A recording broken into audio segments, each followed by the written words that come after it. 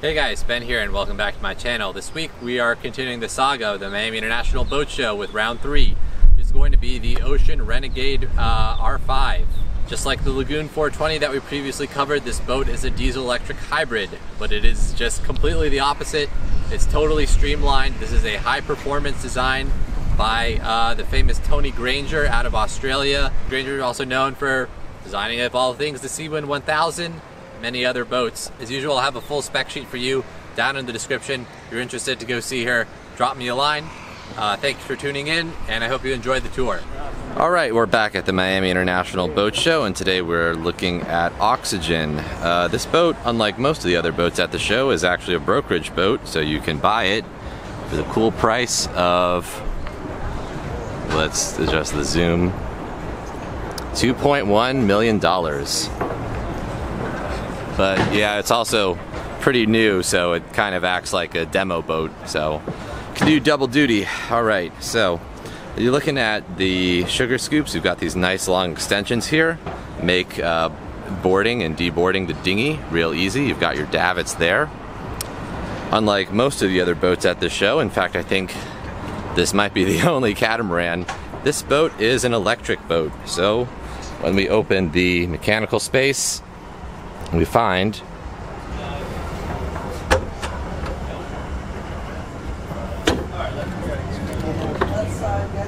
no diesels. In fact, I can put the camera in so far. That is your Torqeedo Deep Blue electric motor. So this boat is a diesel-electric hybrid. It's a serial hybrid, so it's driven by generators whenever the batteries are empty. We'll go up to the exterior first. You've got this massive, panes of windows that cover the entire side,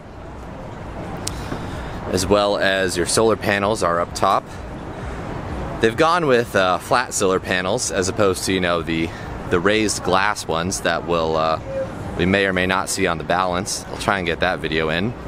And the rigging on the side is a carbon core.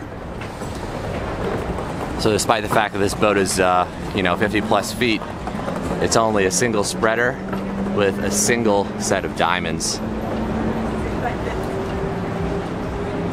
Notice you've got a boom, a wide boom with the bars on the outside, help hold the mainsail. And yes, this boat is dagger board. Straight boards, the straight dagger boards, but they do come in at an angle like that. You've got lockers on either side up front. Split trampoline with the also triangular nets forward, and a really big longeron.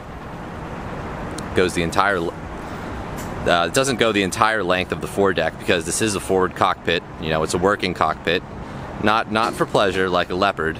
But we'll come back to that later.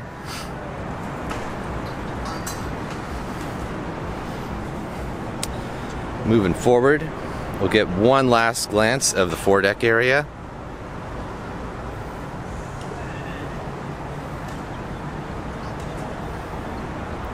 And then we'll enter into the salon.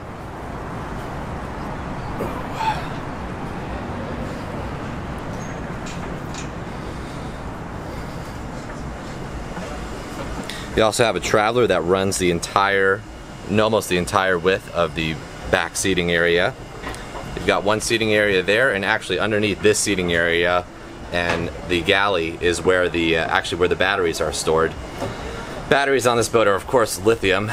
You couldn't really use anything else, and I'm told they're warranted for like 8 years, which is pretty ridiculous.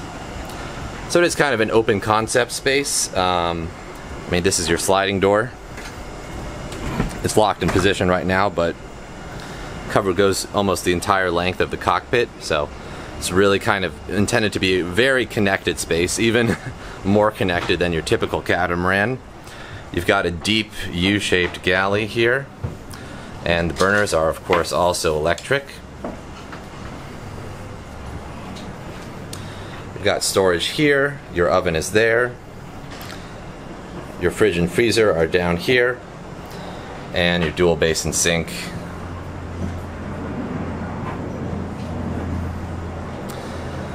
You've got a L-shaped settee with a drop-down table across from the galley, and we'll dive into the cockpit next because it's pretty intricate.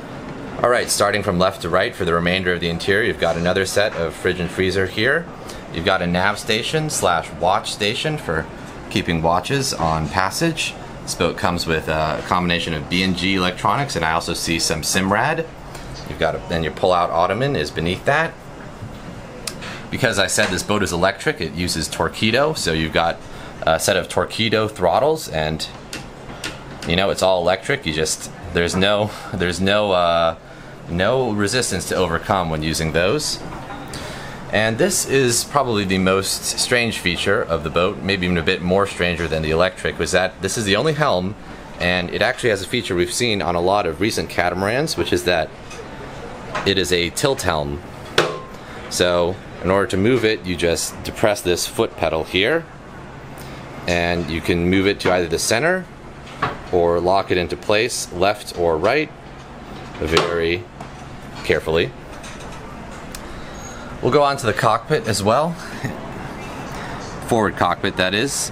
We've got a set of stainless steel Anderson winches, and these things are just monsters. I mean, they're basically the best winches money can buy, in my opinion. You've got all of your lines are led back into this cockpit, so it's you know, it provides good ventilation to the rest of the salon, but fundamentally it's a working cockpit. So your boom is right there, and it's about, got about 6.5 feet of clearance to the boom. And yeah, you know, it's like a gunboat or H&H or some other Morelli and Melvin designs. Make our way into the porthole. We've got a nice big closet here, though actually on second thought I will not open this because I remember this boat is privately owned, so I don't want to disturb the owner's personal belongings. The holes are nice and narrow, and this boat is, I assure you, it's very light displacement. You can't have an electric boat that's heavy displacement. Things have really got to be efficient, or you'll just be stuck running the generator all the time. But lots of storage.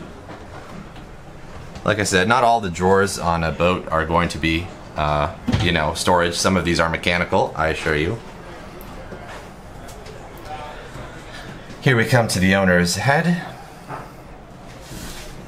You've got a nice shower with a wood floor and a wand, as well as an escape hatch that doubles for ventilation when you're at anchor. And there is your sink and vanity. The interior on this boat is quite plain. The owner's testimonial, I heard, was that dislikes the use of wasting rare wood. So we'll finish up in the guests. Hi, no problem. Sorry, show is about to start. I don't want to overstay my welcome. We'll finish up in the forward guests, and this boat, you'll notice, is double bunk. You've got steps to get to the climb up to the bunk there, so this is ideal for kids, really. You'd struggle to fit a full-size adult in that. So we have one passage, and one goes to the forward guest, and one comes to the forward guest, and one goes to the aft. The second head on the boat. It's such a well-protected head. It's like and it is a Jack and Jill head, and if you're not familiar with the term Jack and Jill, it just means, you know, it's a one head that has two openings, so it can be shared by two cabins.